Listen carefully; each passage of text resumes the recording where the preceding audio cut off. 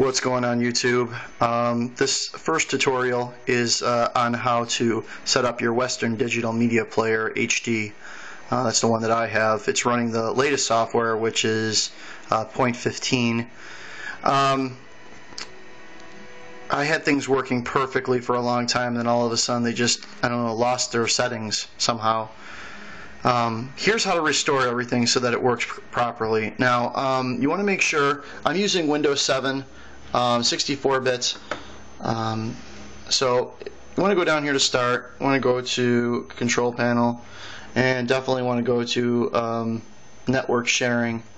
Actually, before we even get into that, to your computer, and you want to click on any of the drives that you want to have that are going to be active, and you're going to be able to see on your network. So whether it's sharing is, so go ahead that you want. I've got a couple got set up. Go ahead and right click on that and go down to Properties, to Sharing, and you can see mine are already shared here, but you can click on Advanced Settings.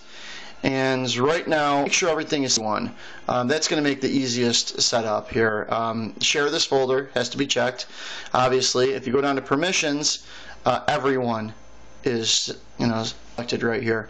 Full control, everything. Now, I should point out that you can set it for specific users, but I'm not going to go into that on this tutorial. I'm just simply going to put out there that you want to make sure that everybody is allowed.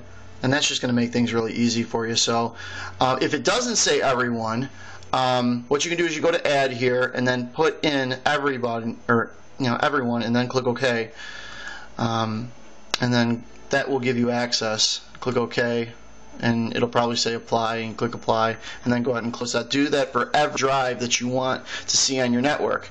This is pretty basic stuff, actually. But okay, once you have that all set up, go back into Network and Share Center, and this is the part that actually drove me nuts, and I finally figured it out.